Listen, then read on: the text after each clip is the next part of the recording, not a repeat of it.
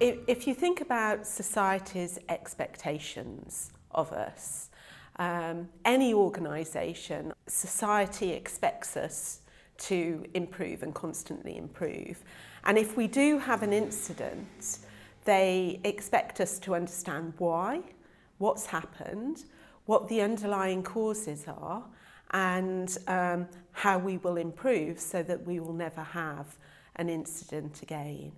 So that's why we have to learn from our incidents. That's why we have to use different methodologies to understand the causality of the things that are happening at our plants to stop repeat incidents. If you look at the outcomes of the accidents, they all look ridiculously stupid and totally unpredictable. So we labeled them impossible accidents.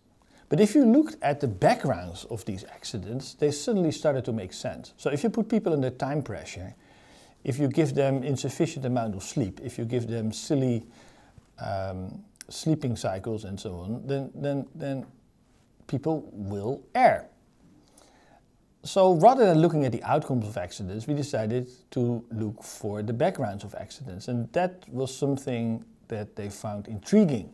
Being able to investigate incidents in a structured manner and in a uniform manner, so if all the employees do it in the same way, then you can really get to learning from incidents. And learning from incidents means that also you improve your safety.